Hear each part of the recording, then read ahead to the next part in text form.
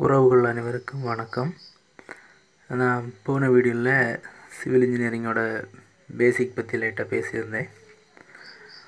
இன்றைக்கி நம்ம இந்த வீடியோவில் பார்க்க போகிறது நம்ம சிவில் இன்ஜினியரிங், அதாவது நம்ம கட்டடக்கலைக்கு முன்னோடியாக இந்த உலக வரலாற்றில் எந்தெந்த கட்டடங்கள், மாபெரும் சுவர்கள், கோட்டைகள் என்னென்ன இருந்துச்சோ அதுங்களை எல்லாம் பற்றி இந்த வீடியோவில் கொஞ்சம் டீட்டெயிலாக பார்ப்போம். இப்போ நம்ம பிரமிட்ஸ் அதை பற்றி பார்ப்போம். பிரமிட்ஸ் நிறைய இருக்குது, கொஞ்சம் லிஸ்ட் போட்டு வச்சுருக்கிறேன், அதை மட்டும் பார்ப்போம். இப்போது காஃப்ரைன் பிரமிடு, கிசா நெக்ரோபொலிஸில் உள்ள எகிப்தியன் பிரமிடுகள், அப்புறம் நிலவு பிரமிடு இருக்குது, அது டியூடிகான் அப்படிங்கிற இடத்துல இருக்குது. பிரசாத் தோம் கோயில், அது ஒரு பிரமிடு, கோகருங்கிற இடத்துல. குய்மாரின் பிரமிடுகள் இருக்குது. டெனரைஃப் எசுப்பானிங்கிற இடத்துல இருக்குது. அப்புறம் மட்காசன் அரசரின் கல்லறை அல்சீரியாவில் இருக்குது, நிமிடியாங்கிற இடத்துல. இன்னும் நிறைய இருக்குது, போக போக பார்ப்போம்.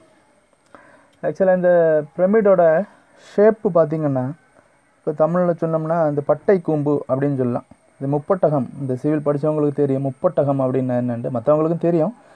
முப்பட்டகம் அப்படின்னா அது எந்த ஆங்கிள், எந்த ஃபேஸில் நீங்கள் பார்த்தீங்கன்னாலும் ட்ரையாங்கிள் தான் தெரியும். இது மேலே டாப் 3 ஃபேஸ் இருக்கும், பாட்டம் ஒரு ஃபேஸு. அந்த 3 ஃபேஸ் அப்படியே ட்ரையாங்கிள் ஷேப்பில் இருக்கனால தான் அதை முப்பட்டகம்னு சொல்கிறோம். அது இல்லாமல் இவங்க பிரமிடு கன்ஸ்ட்ரக்ட் பண்ணுறது 3 வச்சு முப்பட்டகம் அந்த ஷேப்பில் பண்ணியிருக்காங்க. அப்புறம் 4 ஃபேஸ் பண்ணியிருக்காங்க. 4 ஃபேஸ்ன்னு பார்த்தீங்கன்னா, இப்போ நீங்கள் ஒரு திசையிலேருந்து பார்க்கும்போது ஒரு ட்ரையாங்கிள் தெரியும், அதுக்கு ஆப்போசிட்டில் ஒன்று, அந்த லெஃப்ட் சைடில் ஒன்று, ரைட் சைடில் ஒன்று, இந்த மாதிரி 4 ஃபேஸ்லேருந்து பார்க்கும்போதும் 4 ஃபேஸ் ட்ரையாங்குலர், 4 ட்ரையாங்குலர் ஷேப்பில் தெரியும்.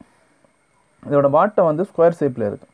அடுத்து 5 ஃபேஸ் 6 ஃபேஸு அதுக்கு மேலேயும் பண்ணியிருக்கிறாங்க. இது மோஸ்ட்லி அவங்க யூஸ் பண்ணது பேஸ் ஸ்கொயர் ஷேப்பில் இருக்கிற மாதிரி தான் யூஸ் பண்ணியிருக்கிறாங்க. இந்த ஷேப்பை ஏன் தேர்ந்தெடுக்காங்க அப்படிங்கன்னா, அவங்க அந்த புவியீர்ப்பு மையம் அதை கால்குலேட் பண்ணி, புவியீர்ப்பு விசையோட அந்த ஸ்ட்ராங் இருக்குது இல்லையா, மேலேருந்து கீழே அது புல் பண்ணிகிட்ருக்கு.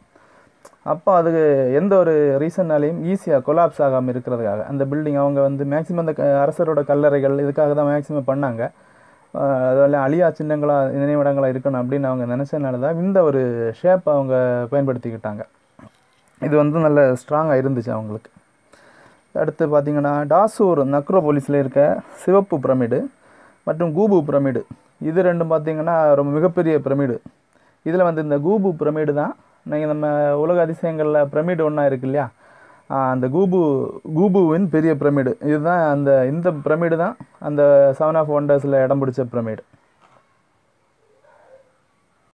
அப்புறம் பார்த்திங்கன்னா, நம்ம சிவில் இன்ஜினியரிங்லேயே அதிசயமாட்டு நம்ம பார்க்குற ஒரு பிரமிடு பெரி பிரமிடு. இது இதில் யூஸ் பண்ண கற்கள் பார்த்திங்கன்னா இப்போ 2.5 டன் இருக்கும், 3 டன் 4 டன் 5 டன், இந்த மாதிரி மேக்ஸிமம் 15 டன் வரைக்கும் இடம் இருக்கும் ஓர கல். இந்த மாதிரி இந்த 2.5 டன் தொட்டு 15 டன் வரைக்கும் உள்ள வெயிட்டில் அவங்க மொத்தம் 13 லட்சம் கற்கள் இந்த பிரமிடுக்கு பயன்படுத்தி இருக்கிறாங்க. இது கிட்டத்தட்ட இதோட பரப்பளவு பார்த்திங்கன்னா 13 ஏக்கரில் அமைஞ்சிருக்கு இந்த பிரமிடு. இதோட ஒரு சைட்லேருந்து பார்த்திங்கன்னா 230 மீட்ரு. இந்த பில்டிங்கோட மொத்த ஹைட் 146 மீட்ரு.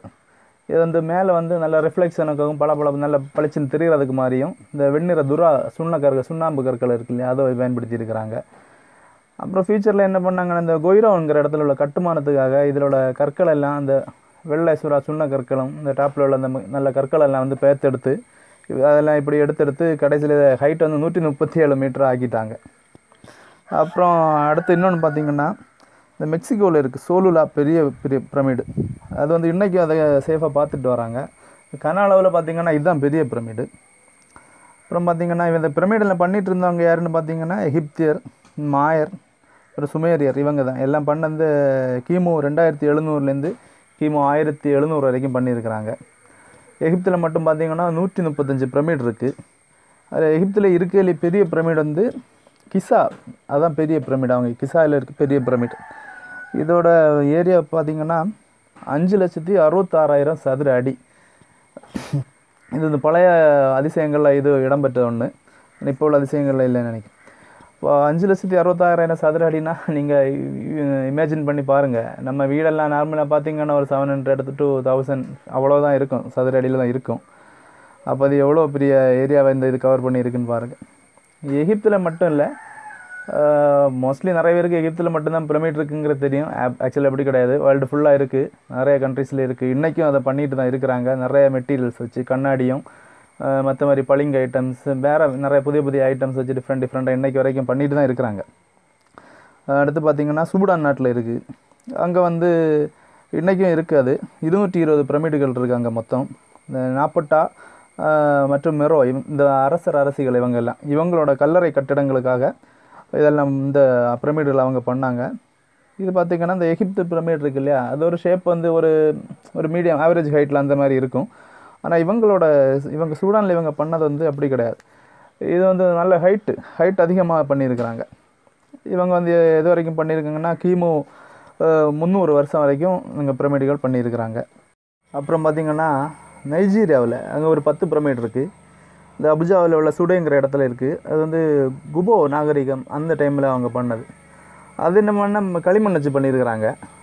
அவங்க வந்து ஃபஸ்ட்டு பார்த்திங்கன்னா ஃபஸ்ட் லேயர் வந்து ஒரு 60 அடி சுற்றளவுக்கு 3 அடி ஹைட் வச்சு பண்ணியிருக்கிறாங்க. செகண்ட் லேயர் வந்து 45 அடி வச்சு அது ஒரு ஆவரேஜ் ஹைட் வச்சு இந்த மாதிரி கொஞ்சம் சின்னதாட்டு மேலே ஸ்டெப்பாக நல்ல உயரம் மட்டும் பண்ணியிருக்கிறாங்க. இவங்க வந்து இதை லாங்லேருந்து பார்த்து தெரிகிற மாதிரி மேலே ஒரு குச்சி நாட்டி இது ஒரு அடையாளம் மட்டும் வச்சுருக்கிறாங்க. எப்படி வச்சுருக்காங்கன்னா 5 பிரமிடு ஒரு இடத்துல, அதுக்கு இணையாட்டு இன்னொரு 5 பிரமிடு பக்கத்தில், அந்த மாதிரி அவங்க வந்து திங்க் பண்ணது வந்து இது வந்து கடவுள்கள் வாழும் இடம் அப்படிங்க, கடவுளோட வசிப்பிடம் அப்படின்னு இமேஜின் பண்ணி அதை நல்லா மெயின்டைன் பண்ணி அதை பார்த்துருக்குறாங்க. இந்த களிமண் செஞ்சனால அவங்களுக்கு வந்து அடிக்கடி நிறைய அது ரீமாடிஃபிகேஷன் பண்ண வேண்டிய தேவைகள் இருந்துச்சு. அப்புறம் பார்த்திங்கன்னா கிரீஸில் பார்த்திங்கன்னா ஹெலக்கோனின் பிரமிடு இருக்குது. அவங்க இது பண்ணது வந்து இந்த போர் வீரர்கள், அந்த நாட்டில் முந்தி சண்டை போட்டு போர் வீரர்கள் அவங்களுக்கு நினைவாட்டு இதை கட்டி வச்சுருக்கிறாங்க. இந்தியாவில் பார்த்திங்கன்னா இந்தியாவில் பிரமிடுன்னு சொல்ல முடியாது, அந்த ஷேப்பில் இருக்குது. நம்ம தென்னிந்தியாவில் கருங்கல்லாம் வச்சு கட்டியிருக்கிறாங்க. இந்த தஞ்சை பிரகதீஸ்வரர் கோயில், கங்கை கொண்ட சோழபுரம், அப்புறம் தாராசுரத்தில் இருக்கிற ஐராவதேஸ்வரர் கோயில் இருக்குது. ஸ்ரீரங்கம் பக்கத்தில் இருக்கிற அரங்கநாத சுவாமி கோயில். ஆக்சுவலாக பிரமிடு கிடையாது, இதெல்லாம் நம்ம கோயில், ஆனால் அந்த டிசைனை பேஸ் பண்ணியிருக்கிறாங்க, அதுக்காக தான் சொல்கிறேன். அப்புறம் பார்த்திங்கன்னா இந்தோனேஷியாவில் போரோபுதூருங்கிற இடத்துல இருக்குது, மத்திய சாவாவில். அவங்க வந்து என்ன நினச்சாங்கன்னா மூதாதையரோட ஆவிகள் அந்த ஒரு இடத்துல வாழுதுன்னு நினச்சி அந்த இடத்துல வந்து இந்த மாதிரி கற்களால் வந்து பிரமிடு பெரிய அளவில் இல்லை, சின்ன அளவில் கட்டி வச்சுருக்கிறாங்க. அது மாதிரி மெக்சிகோவில் பார்த்திங்கன்னா சிச்சன் இட்ஸான்னு ஒன்று, இதெல்லாம் வந்து அந்த மாயன் அவங்களால் உருவாக்கப்பட்டது. அதுபோல் இன்னொன்று வந்து எல் காஸ்டிலோ அப்படின்ட்டு, இதுவும் மெக்சிகோவில் தான் இருக்குது. இதெல்லாம் வந்து நம்ம 9-12ஆம் நூற்றாண்டுகளில் 9 to 12ஆம் நூற்றாண்டு வரை பண்ணியிருக்கிறாங்க. இது வந்து எப்படின்னா மேலே வந்து கோயில் டாப்பில் கோயில் வச்சு நம்ம அதோட 4 பக்கத்துலேயும் வந்து இந்த பிரமிட் இருக்குல்ல, அந்த ஸ்லோப்பு 4 பக்கம் ஸ்லோப்பு, அந்த ஸ்லோப்பில் வந்து படிக்கட்டு வச்சுருக்காங்க. 4 பக்கத்து நடுவில் பார்த்திங்கன்னா படிக்கட்டு இருக்கும். இது வந்து ஆல்ரெடி பழைய பிரமிடுகள்லாம் இருந்துச்சு, அதுக்கு மேலே அதை பண்ணியிருக்கிறாங்க. அதில் ஒரு பக்கம் வாசல், சின்ன வாசல் போட்டு அது வழி உள்ளே போனீங்கன்னா நீங்கள் பழைய பிரமிடு பார்க்கலாம், அதுக்குள்ளே போகிற மாதிரி ஸ்டெப்பும் இருக்கும். ஆக்சுவலாக வெளியே வச்சுருக்கிற ஸ்டெப்பு வந்து மேலே கோயிலுக்கு போகிறதுக்காக, அங்கே இந்த மாதிரி பர்பஸுக்காக இதை யூஸ் பண்ணாங்க. அப்புறம் பார்த்திங்கன்னா ஹேங்கிங் கார்டன்ஸ் ஆஃப் பாபிலோன், பாபிலோனின் தொங்கும் தோட்டங்கள், இதுவும் நம்ம படிச்சிருக்கிறோம். இது எப்படி இப்போ என்ன பண்ணியிருக்காங்கன்னா இதில் வந்து பெரிய பெரிய ஸ்டோனில் எடுத்து ஒரு பெரிய லேயரை ஃபார்ம் பண்ணி கிரவுண்ட் லெவலில் இந்த உயரமாட்டு கொஞ்சம் உயரம் கூட்டி ஸ்டெப் பை ஸ்டெப் ஆட்டு நிறைய லேயர் வே பண்ணி அதில் கார்டன் மேக் பண்ணியிருக்காங்க. ஆக்சுவலாக இந்த கார்டன் இதோட வந்து இந்த கார்டன் இருக்கிற அந்த பிளான்ஸோட அந்த வேர் வந்து பூமிக்கு வராது, அங்கே மேலே தான் இருக்கும், அந்த மாதிரி செட் பண்ணியிருக்காங்க. இது வந்து நபுகத்நேசர் அப்படிங்கிற அரசரோட அந்த பீரியடில் பண்ணது. ஆக்சுவலாக இன்றைக்கி வந்து ஈராக்கில் இருக்குது இந்த இடம். இது வந்து எப்போ பண்ணாங்க, கிமு 600 பண்ணியிருக்காங்க. இந்த பீரியட் வந்து அக்குரேட் கிடையாது, கிமு 600 இருக்கலாம் அப்படின்னு பண்ணியிருக்காங்க. இது வந்து நமக்கு 7 wonders ஆஃப் த வேர்ல்டில் ஒன்றா இருக்குது. அப்புறம் பார்த்திங்கன்னா இது பார்த்தனான், இந்த பில்டிங் வந்து கிரீஸில் இருக்குது. ஆக்சுவலாக இது வந்து ஒரு ஃபார்மர் டெம்பிள், ஏதென்ஸுங்கிற இடத்துல கிரீஸ் அந்த நாட்டில் இருக்குது.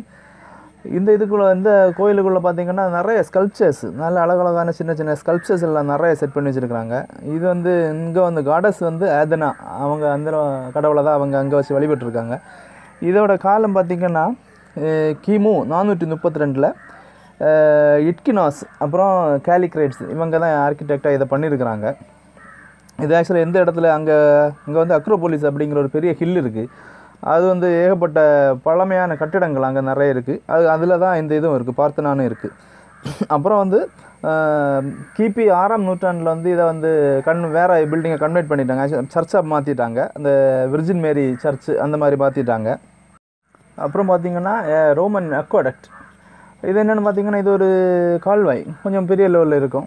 இது எதுக்காக பயன்படுத்தப்பட்டதுன்னா நல்ல குடிநீர், நல்ல தண்ணி வந்து ஒரு இடத்துலேருந்து மக்கள் அதிகமாக வாழ்கிற இடங்களுக்கு, அந்த நல்ல தண்ணி எங்கே கிடைக்காது இல்லையா, எங்கே ஒரு இடத்துல பெருசாக கிடைக்கும், அங்கேருந்து மக்கள் மோஸ்ட்லி நல்ல அதிகமாக வாழ்கிற இடங்களில் கொண்டு போகிறதுக்காக இதை பயன்படுத்தினாங்க. இந்த கன்ஸ்ட்ரக்ஷன் பார்த்திங்கன்னா கிட்டத்தட்ட 500 வருஷம் பண்ணியிருக்கிறாங்க. இந்த கிமு 312லேருந்து கிபி 226 வரைக்கும் பண்ணியிருக்கிறாங்க. இது வந்து தண்ணி எப்போவுமே பெரிய விஷயந்தான். இந்த தண்ணி சம்மந்தமாட்டு இந்த ஒரு விஷயத்தை இவங்க பண்ணனால இது வந்து நம்ம சிவில் இன்ஜினியரிங் நம்மளோட துறையில் வந்து இது ஒரு மிகப்பெரிய வெற்றியாட்டு பார்க்கப்படுது. இது வந்து இவங்க வந்து பெரிய பெரிய மலைகள், அந்த குன்றுகள் வர இடங்களில் குகைகள் மாதிரி அப்படி செட் பண்ணியும், அப்புறம் பெரிய பள்ளத்தாக்கு வர இடத்துல பிரிட்ஜு செட் பண்ணியும் இந்த மாதிரியெல்லாம் தான் இந்த தண்ணி இன்னொரு இடத்துக்கு கொண்டு போயிருக்காங்க. அடுத்து பார்த்திங்கன்னா இந்த சீன பெருஞ்சுவர் தெரியும் உங்களுக்கு, நல்ல லெந்தான ஒரு பெரிய இது எல்கை பாதுகாப்பு கட்டப்பட்டது.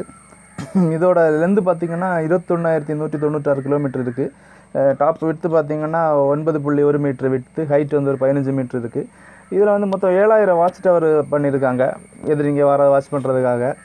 இது வந்து எந்த அரசர் காலத்தில் கின்ஷெய் ஹுவாங் அப்படிங்கிற ஒரு மன்னர் காலத்தில் பண்ணியிருக்கிறாங்க. இது ஆக்சுவலாக பட்டப்பட்ட வந்து மங்கோலியா மற்றும் மஞ்சூரியா இந்த இவங்க வந்து படையெடுத்து வருவாங்க அடிக்கடி.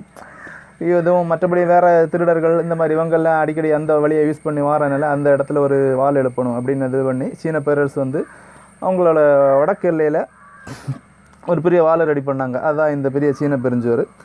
முன்னாடியே எல்லாம் நிறைய கட்டினாங்க, ஆனால் அதெல்லாம் ஃபெயிலியரு. ஆக்சுவலாக இந்த டாப் லெவலில் நல்ல முறையில் ஆனது வந்து இந்த கிமு 220லேருந்து 200 வரைக்கும் பண்ணாங்க. அந்த பெரிய வால் தான் இன்றைக்கு வரைக்கும் ஒரு சிறப்பான வாலாட்டு இருக்குது. ஆனால் இன்றைக்கி அது ஃபுல்லாக இல்லை, அதோட ஒரு சின்ன பகுதி தான் இன்றைக்கி எஞ்சி இருக்குது. அடுத்து பார்த்திங்கன்னா தஞ்சாவூர் பெருவுடையார் கோயில். இதை வந்து தஞ்சை பெரிய கோயில்னு சொல்லுவாங்க, அப்புறம் தஞ்சை பிரகதீஸ்வரர் ஆலயம் அப்படின்னு சொல்லுவாங்க. இப்போ ரீசெண்டாக கூட அதில் சிறப்பான விசேஷங்கள்லாம் நடந்துச்சு. இது வந்து இப்போ என்னென்னு பார்த்திங்கன்னா இது முக்கியமான ஒரு தமிழரோட கட்டிடக்கலைக்கு சிறந்த முன்னோடியாக இருக்குது. இது எப்போ எங்கேன்னு பார்த்திங்கன்னா சோழ நாட்டோட காவிரி ஆற்றின் கரையில் கிபி 10ஆம் நூற்றாண்டில் சோழ பேரரசர் முதலாம் ராஜராஜ சோழன் அவங்க கட்டினாங்க. இப்போ வந்து இதை வந்து உலக பாரம்பரிய களமாக அறிவிச்சிருக்கிறாங்க.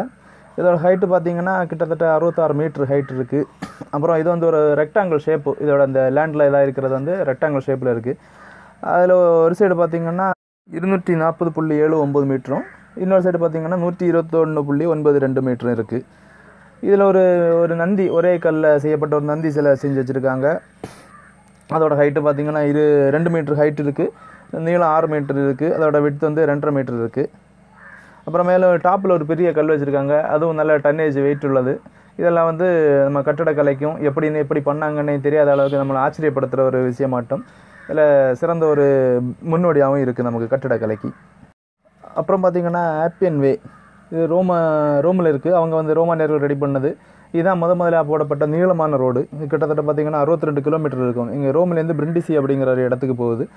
இது கிமு 312லேருந்து கிமு 264 வரைக்கும் பண்ணியிருக்கிறாங்க.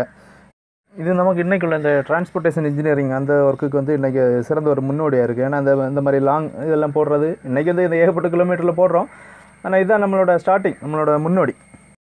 அப்புறம் பார்த்திங்கன்னா இந்த கொலோசியம்னா அது காலிசியம்னு சொல்லுவாங்க. அப்புறம் ஃப்ளேவியன் ஆம்பி தியேட்டர் இந்த மாதிரி சொல்லுவாங்க, அது இட்டாலியில் இருக்குது. இந்த ஃப்ளேவியன் பேரரசர்கள் உருவாக்கியிருக்கிறாங்க. ஆக்சுவலாக பார்த்திங்கன்னா அவங்க இதை ரெடி பண்ண ரீசன் வந்து என்டர்டெயின்மெண்ட்டுக்காக. அன்னைக்குள்ள அவங்கெல்லாம் வந்து இந்த கேளிக்கைகள், என்டர்டெயின்மெண்ட் இதெல்லாம் தான் ரொம்ப விரும்பினாங்க, அதுக்காக தான் உருவாக்குனாங்க. இது பார்த்திங்கன்னா பார்வையாளர்கள் மொத்தம் ஆவரேஜாக 50லேருந்து 80,000 பேர் வரைக்கும் இருக்கலாம். ஆவரேஜாக பார்த்திங்கன்னா 65,000 ஆள் உட்காரலாம். இது வந்து எப்போ கட்டினாங்கன்னா அந்த பேரரசர் வெஸ்பாசியன் அப்படிங்கிறவர் வந்து கிபி 72 கட்ட ஆரம்பித்தார். அவரோட வாரிசு டைட்டஸுங்கிறவரோட காலம் கிபி 80 இந்த இது முடிஞ்சிச்சு. இது எங்கே இருக்குதுன்னு பார்த்திங்கன்னா ரோமோட கிழக்கு மாகாணத்தில் இருக்குது. இங்கே வந்து என்ன என்டர்டெயின்மெண்ட் பண்ணாங்கன்னா இந்த கிளாடியேட்டர் படம் பார்த்துருப்பீங்க, சேம் அதே தான். இந்த ஹியூமன் டு ஹியூமன், மனுஷனும் சண்டை போடுறது, அப்புறம் மனுஷனும் விலங்குகள் கூட சண்டை போடுறது, விலங்குகளை ஓட விட்டு வேட்டையாடுறது இந்த மாதிரி. அப்புறம் இந்த பெரிய பெரிய குற்றவாளிகள் இருப்பாங்கள்ல, அவங்கள வர வச்சு அவங்கள கொண்டு வந்து அவங்க கூட சண்டை போட்டு ஜெயிக்கிறது இந்த மாதிரி. இது பார்த்திங்கன்னா இதோட ஷேப் வந்து இதுக்கு ரூஃபு கிடையாது, ஓப்பனாக தான் இருக்கும். இது கிட்டத்தட்ட இந்த கேளிக்கையிலேருந்து இவங்க எத்தனை வருஷம் நடத்தியிருக்காங்கன்னா 390 வருஷம் இந்த என்டர்டெயின்மெண்ட் பண்ணியிருக்கிறாங்க. இதில் இத்தனை வருஷத்தில் இவங்க இது பண்ணதில் என்டர்டெயின்மெண்ட் பண்ணதில் இதில் கொல்லப்பட்ட மக்களோட எண்ணிக்கை பார்த்திங்கன்னா கிட்டத்தட்ட லட்சக்கணக்கில் இருக்கும். அதோட அதிகமாட்ட இந்த உயிரினங்கள் நிறைய காட்டு விலங்குகளையும் இதில் பயன்படுத்தியிருக்காங்க. மேக்ஸிமம் அதெல்லாம் கொல்லப்பட்டுனேன். அப்புறம் பார்த்திங்கன்னா அந்த இண்டஸ் வேலி சிவிலைசேஷன், மெசபடோமியா, இதெல்லாம் வந்து ஆற்றங்கரை நாகரிகங்கள். நம்ம சிவில் இதில் சொல்லணுன்னா ஒரு டவுன் சிட்டி அந்த மாதிரி டவுனை மேனேஜ் பண்ணுறது பக்காவாக ரெடி பண்ணி இந்த எல்லாம் வீடுகள் மக்கள் தங்குற மாதிரி உள்ள செட்டப்பு எல்லாம் கிளியராக ரெடி பண்ணி நல்லா டெவலப்பாக பண்ணுறது. ஓகே ஃப்ரெண்ட்ஸ், நம்ம பழைய வீடியோட இந்த வீடியோவில் கொஞ்சம் கூட அதிகமாக பார்த்துருக்குறோம். இதெல்லாம் உங்களுக்கு இந்த தகவல்கள்லாம் உங்களுக்கு பிடிச்சிருக்குன்னு நினைக்கிறேன். தகவல்கள்லாம் உங்களுக்கு பிடிச்சிருக்கும். மற்றபடி ஏதாவது டவுட்ஸ் எதாவது இருந்ததுன்னா கமெண்ட்ஸில் கேளுங்க. லைக் பண்ணுங்கள், வீடியோ ஃபுல்லாக பாருங்கள். சப்போர்ட் பண்ணுறதுக்கு ரொம்ப நன்றி. ஒரு வீடியோவும் நிறைய வியூஸ் போயிருந்து பரவாயில்ல. ஸ்டார்டிங்கில் நமக்கு நல்ல சப்போர்ட்டாக தான் இருக்குது. 2 கமெண்ட்ஸ் எல்லாம் நல்ல மோட்டிவாக இருந்துச்சு. இந்த மாதிரி நானும் இன்னும் நல்லா ஸ்டடி பண்ணி நிறைய விஷயங்கள் உங்களுக்கு அடிக்கடி அப்டேட் பண்ணுறேன். நீங்கள் கொஞ்சம் சப்போர்ட் பண்ணுங்கள், லைக் பண்ணுங்கள், கமெண்ட் பண்ணுங்கள், சப்ஸ்கிரைப் பண்ணுங்கள். தேங்க்யூ. நெக்ஸ்ட் வீடியோவில் சந்திப்போம்.